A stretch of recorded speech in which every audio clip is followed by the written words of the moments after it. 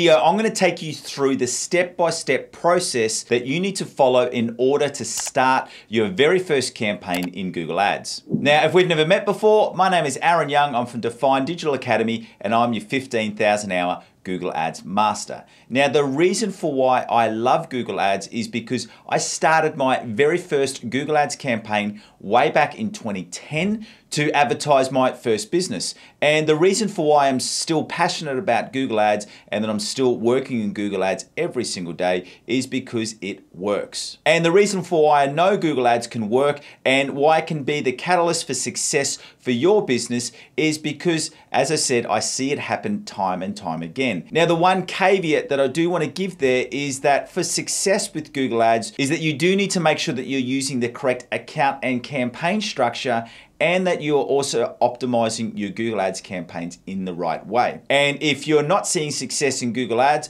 and you're one of those unfortunate horror stories where you've just wasted money on Google Ads, I can guarantee that the reason for why you're not seeing success would pretty much come down to one of those two reasons, in that you're not using the right structure and that you're not optimizing your campaign in the correct way. But if this is your first go here in Google Ads or you're wanting to give Google Ads another try, you don't need to worry because I'm going to be here every step of the process to show you how to start your very own Google Ads campaign and making sure that it's set up for success. Now, when it comes to Google Ads, I recommend that you start with a search campaign. And the reason for why I recommend that you start with a search campaign is for these reasons. And the first thing is that it'll give you the most data on what are the keywords, so the user search terms, and what are the ad copies that convert best for your business. Now, there are other types of campaigns where you can test different types of keywords and different types of ad copies, but Google's original campaign, its search campaigns, it gives you the most data and the most options that you have for targeting your keywords and also doing split testing of your ad copies. And the second reason for why I recommend that you start with a Google search campaign is that it gives you the most control over the type of keywords that you want to target and also the locations where you want to target your ads. Google has a lot of different types of campaigns that you can use, but search is still the campaign where you have the most options for targeting around keywords and also targeting around different locations. And if you're new to Google Ads, it's quite likely that you're going to be starting on a smaller budget. So that's why it's going to be more successful with search so that you can really focus in on what's going to be profitable for your business. And then the third and final reason for why I'm recommending that you start with a Google search campaign is because it teaches you the most about how Google Ads works. And if you can master search campaigns, you can then go through and master the other types of Google Ads search campaigns, whether it be display, shopping, or performance max. But search is going to give you the greatest grounding in how Google Ads actually works and the different levers that you can pull when you need to scale or optimize your account. So with all of that said, let's get straight into a screen share because, as I said, before we get into that step-by-step process of how to set up your very own search campaign in Google Ads, I do want to take you through the correct structure that you need to use, because if you don't have this correct structure down pat, you're not going to be able to see success with Google Ads even if you've set up your account in the right way. So let's jump straight into a screen share right now. All right, so firstly, we're talking about the Google Ads account. Now, your Google Ads account is an individual account that I'm going to show you how you set it up in Google. And then underneath your individual Google Ads account, you have your different campaigns. Now, the way that we would structure this is that you have one Google Ads account for a different business. So if you're purely looking at Google Ads for your own business,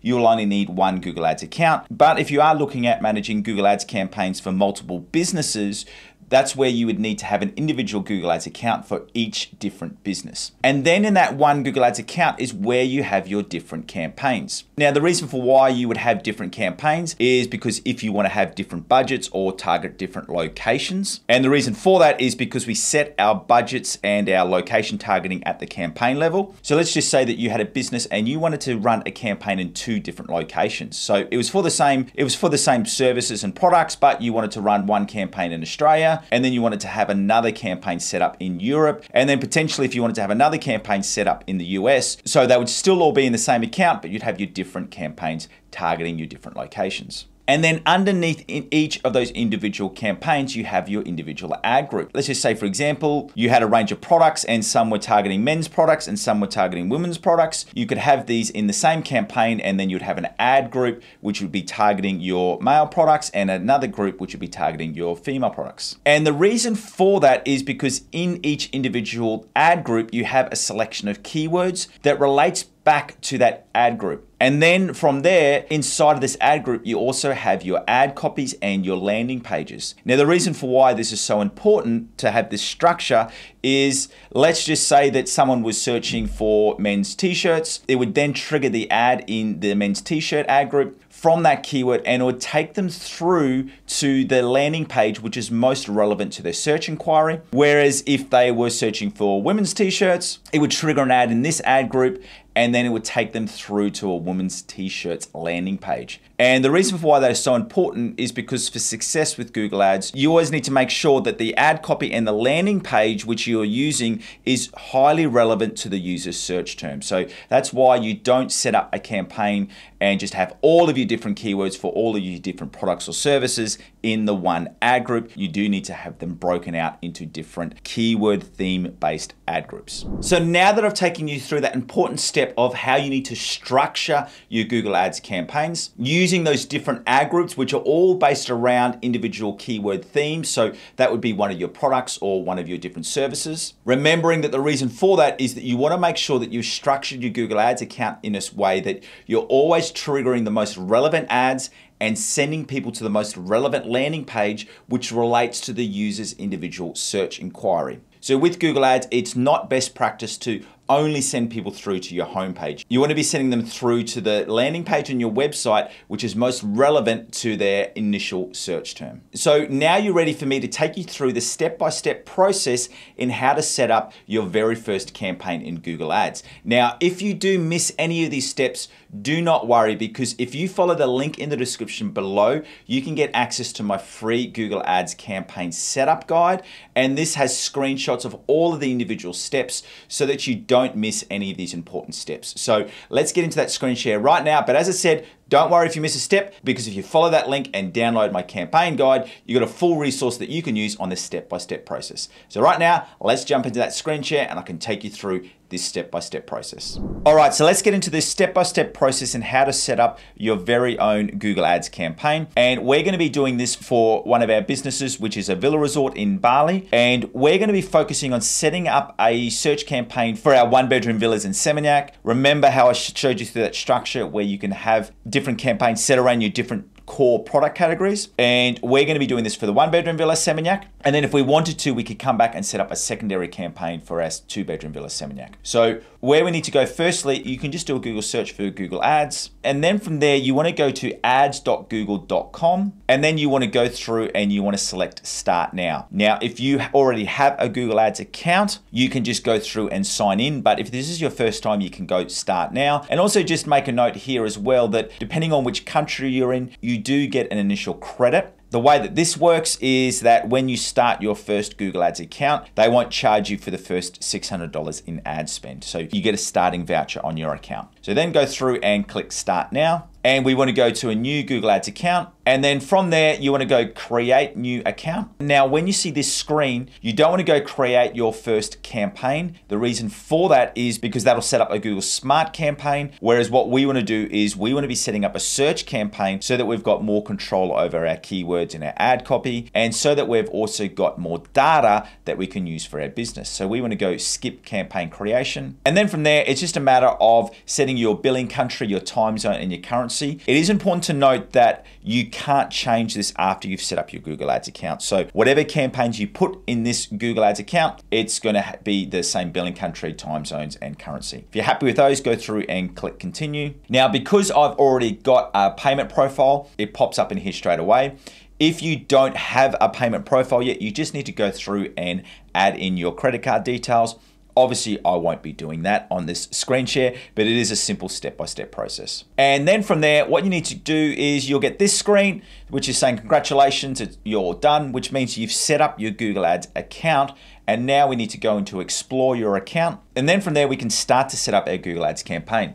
Now you may come to a slightly different screen, which will look more like this. And this is the new Google Ads dashboard. And this is the existing Google Ads dashboard. What you need to do if you get the new Google Ads dashboard, you just need to click on this create campaign or this new campaign button. If you're in the old Google Ads dashboard or the current Google Ads dashboard, once again, you just press create or new campaign. You don't need to worry though, because regardless of which dashboard you get, these next steps that I show you are going to be exactly the same. So let's go through and click new campaign. And now it comes to choosing your campaign objective. I recommend that you start with either sales or leads. If you're an e-commerce business, you would start with sales. If you're a service-based business and you're wanting to generate more inquiries, you would go to leads. And then it'll give you the different types of campaigns. Obviously, we want to select search, as I've discussed before. And then from there, you come through and you start to choose the different conversion actions. Now, if you go to my channel, I've got other videos on how to set up your conversion actions. If you've already got some conversion actions in your account, these will pop up here. But for this one, I'm just going to select form web submissions on your website. And as it says, you'll get setup instructions in an email. So basically what will happen from there, once our account is set up, it'll send it through to our email that we use to set up this account. And then we come down and we want to select our campaign name. Now, Google will give you just like a lead search one, or it'll be a sales search one. I recommend that you use what I call a good naming convention. And the reason why that becomes important is because you want to know what your campaign is doing or what it's targeting. So for this one, I would write 1 bedroom and we'd just put in search. Now, it doesn't matter what you call it. It just needs to be something that makes sense to you. You're going to be the only one that sees this campaign name. So for me, we know that it's a 1 bedroom villa and it's a search campaign. Then we go through and click continue. Because we don't have any conversion data in this account, I would start with clicks. And once you've got the clicks, we can then go through and click on next. And then it gives up some options for whether you want your ads to be included in different search partners. If you ever see these little question mark icons, if you just click on here, Google will give you a little bit of an explanation. Now, unless your campaign is in the US, I generally unselect this. Now, the reason for that is because your search partners are other sites like AOL, and it's only really the USA which has a large percentage of search partners. I found all other countries, they don't really give too much data, and there's really no real cut through. For example, where I'm based in Australia, the vast majority of searches go through google.com. So you can add it, but I unselect it. One thing I am stronger on though is I do deselect the display network, and the reason for that is because the display network is your image-based ads. And if you want to advertise on the display network, I always believe that it's better to have a specific display campaign with targeted images and targeted ad copy for those networks. Then from there, you want to go through and select your locations. Now, with your locations, you can tag this by country, city, state. You can even go down to postcodes or zip codes. But for here, we're just going to be putting in a couple of our best performing locations. So we're going to say Australia. We'll also put in the United Kingdom, and we'll also put in the UAE. Now, you can add more countries, but for the purpose of this example, I'm happy with those 3. Then from there, when it comes into the location options, there's 2 options. There's presence or interest, or presence only. Difference being is presence or interest is that's targeting people who are not only in your location but show interest in your targeted locations. The reason for why I'm only selecting presence for this option is because we're marketing a product which is in Indonesia. So we only want to be targeting people that are in those countries, not someone who's showing interest in Australia, because obviously our destination product is in a different country. And then you want to be targeting by your languages. The only thing I'd say with languages is that if you're going to be running different language campaigns, so for example, English and French, I would separate them out into different campaigns. The reason for that is because Google does not translate your ad copy. So that's why you want to be making sure that you've got English ads for your English search terms and your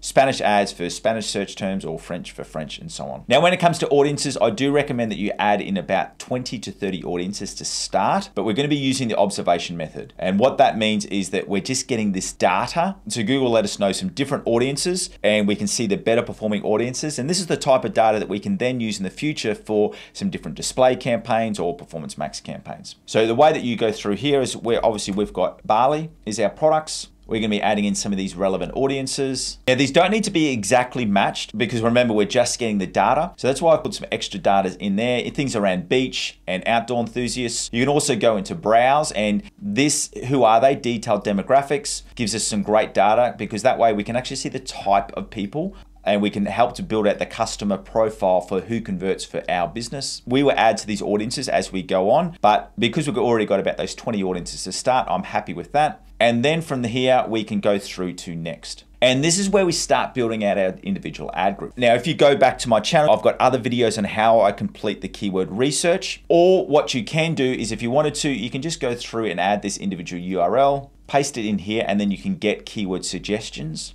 Now, I would recommend starting with about 3 or 4 broad match keywords, but what you'd be looking for is you're wanting to have keywords which explain more what you're wanting to target. So things like large villas, luxury villas, villas for rent, you want to get rid of those because they're just too broad. So what we'd be going for, and you just have a look, I actually don't like any of these keywords. So what I would be doing, and the biggest tip for how to complete your keyword research, as I said, I do have videos on this channel which takes you through the full process that I use, but I go through and use things like this.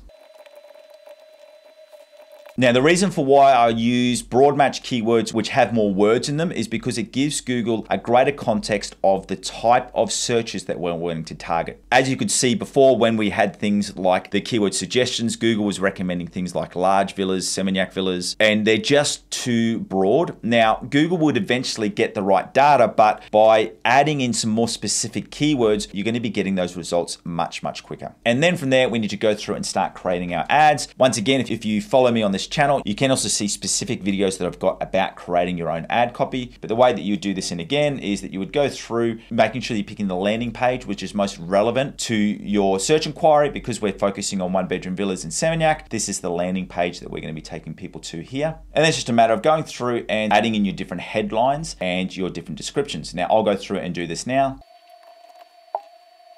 So I've gone through and added in some different headlines and descriptions. And you can see in here, these are your headlines which appear here in blue, and these are your descriptions. Now, these are not headlines or descriptions that I would use. And as I said, if you go and have a look at my channel, I've got a full teaching on how to create the best ad copy for your business. But obviously, I just wanted to take you through the step-by-step process in setting up your campaign. And then from there, you can also add in your site links. Now, site links are extra little bits of information which appear above your ad. And this way you can direct them to different parts of your website. So let's just say that you have a deals page and then you'd put the URL in there. Or if you have a contact page, you might have a blog page. And then we also might want to give them information about our 2-bedroom villas. You do need to go through and add in the individual URLs. So for this one, if we wanted to, we could add the 2-bedroom URL. I would also add in a little bit of an extra description. For your blog, you would send them through to your blog URL. So you do have to go through and add in these extra details. So what I've done through here is I've gone through and I've added in some site links. So we've got the different URLs there. Now, as I said, if you haven't added this in yet, you can do this later.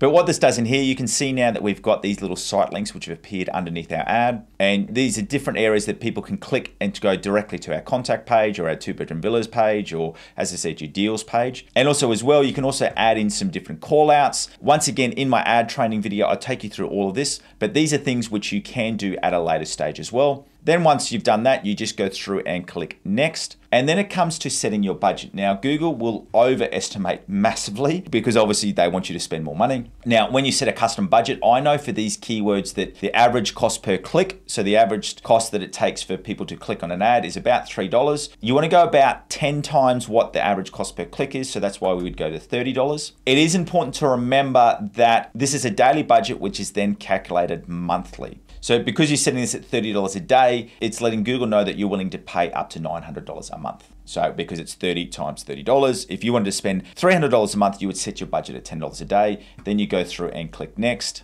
And then from there, you can go through and click Publish Campaign. Now, for me, obviously you're seeing these warnings because I haven't added in our credit card details, but I'll go through and do that after this video. So all you need to do is go through and press Publish Campaign. And congratulations, you've just published your first campaign in Google Ads. Now, remember, as I said, if you miss any of those steps, make sure you follow that link in the description below so that you can get my campaign setup guide. And also remember that that is just the first step of the process, because once you set up your Google Ads campaign, you need to make sure that you know how to optimize your campaign correctly. And if you want to learn more about optimizing your Google Ads search campaign, all you need to do is to go through and watch this video right here. And you may remember in that video, I did talk about completing keyword research. If you want to learn more about how to complete keyword research, go through and watch this video right here. Once again, thank you for joining me, and I look forward to seeing you next time. See ya.